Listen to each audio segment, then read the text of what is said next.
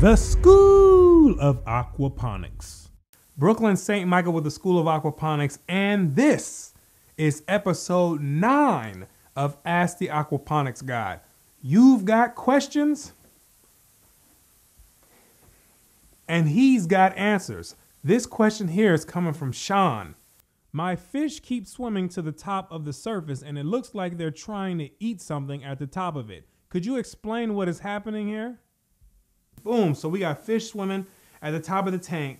Looks like they're either eating the surface water or they're gasping for air. You're not really sure. So there's a few things that we need to consider. There's a few reasons why the fish could be doing that. And there's so we need to diagnose exactly what it could be that's causing the fish to do this. And primarily what it's going to be due to is a lack of oxygen. There's a lack of oxygen or some point in the system that's causing a lack of oxygen to cause the fish to act in this manner. So we're going to start with the water quality. This is the first place that I want you to start, is the water quality. We're going to test primarily ammonia and nitrite. Ammonia and nitrite. These, when they get to certain concentrations inside of the tank, they become toxic to the fish. They become toxic to the fish. And ammonia, what it does is it begins to destroy mucous membranes on the fish gills.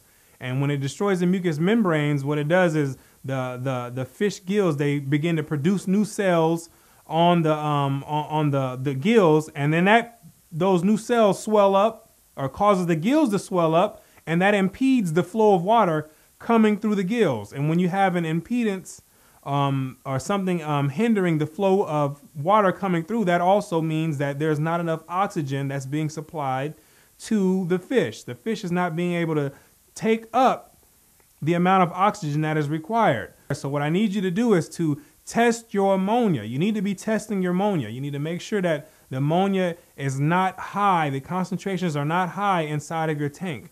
So so we can eliminate that option of causing the fish to not be able to access enough oxygen. And also we need to test our nitrite. Nitrite also has effect. High amounts of nitrite also cause reduced respiration capabilities of fish. So it reduces the amount of oxygen that the fish is able to take up. So we need to test for our nitrite as well. Nitrite could be the culprit. So definitely something that we need to take into consideration. And if you're having high ammonia and high nitrite levels inside of your tank, what you need to do is you need to fall back on feeding the fish. That's one thing that you need to do. Fall back on feeding the fish for a few days. Or if it's in that much of excess, then you may need to change out some of the water. You may need to change out some of the water. When in doubt, change the water out. Keep that in mind. So it's obvious that the fish are not getting enough oxygen passing through their gills. So the last thing that we want to check for is we want to test and make sure that there's enough dissolved oxygen inside of the system. Because it didn't matter if there was a high concentration of ammonia and nitrite in the system. If you didn't have a high enough dissolved oxygen level in the first place, then everything else didn't matter.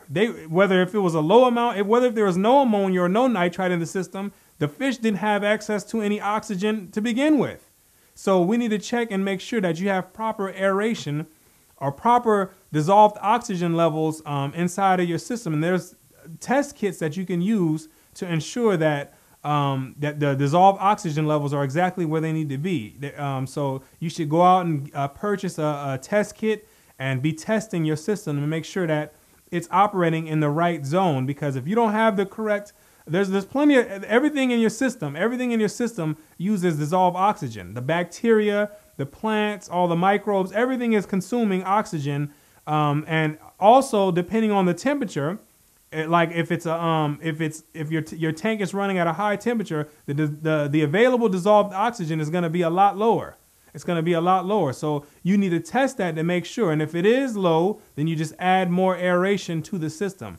Add more aeration to the system, and that should be able to solve your problem. And on top of the low dissolved oxygen levels, a lot of times you can have high CO2 levels.